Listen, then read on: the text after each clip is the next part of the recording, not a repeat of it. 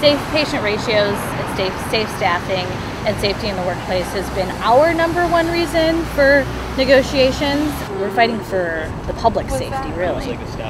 And Alina clearly doesn't see it that way. In June we had a 7-day strike, and we really wanted to tell the employer that we were serious, but we were also very conscientious about walking away from the bedside and knowing how that would affect our patients.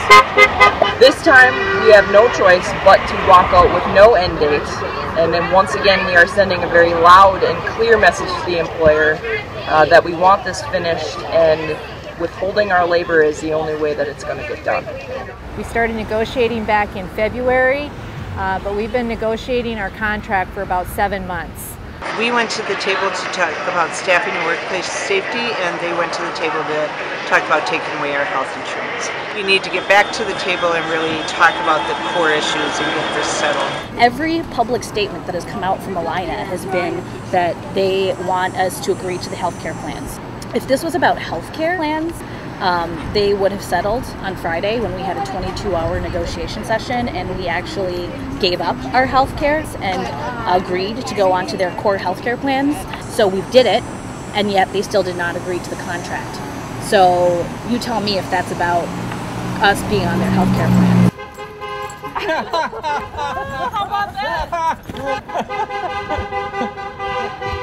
We are the ones who provide care to the community, and by not supporting the nurses, Alina's not supporting the community. A year ago last spring, my father was in the hospital at Abbott. He'd been at the hospital many times prior, and I was always very impressed with the care he got. But during his last stay, the nurses were so busy and they were so short-staffed that my father would sit in his room without help, and the poor nurses suffered because they felt so bad about not being able to provide the care that they were there to give.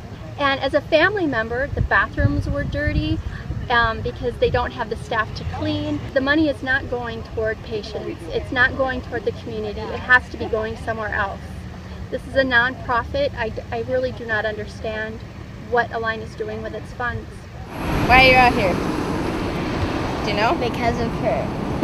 Because of your grandma. And our neighbor's a nurse, and my best friend is a nurse, and my cousin's a nurse, and my aunt's a nurse, and my uncle is a nurse anesthetist, and my other cousin is a nurse.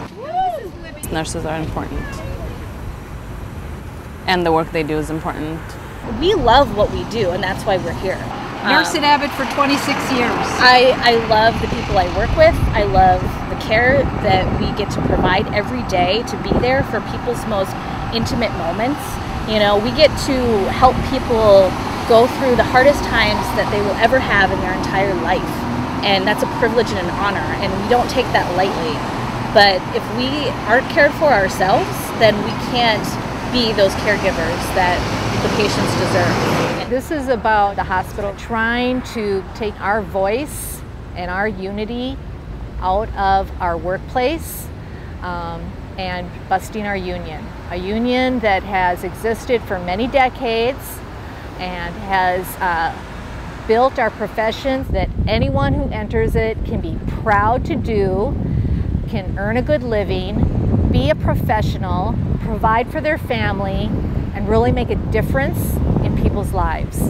I'm going to stay out here until I know I can go back in this building with my voice, with the unity of my nursing brothers and sisters, and understand I'm going to have a safe workplace.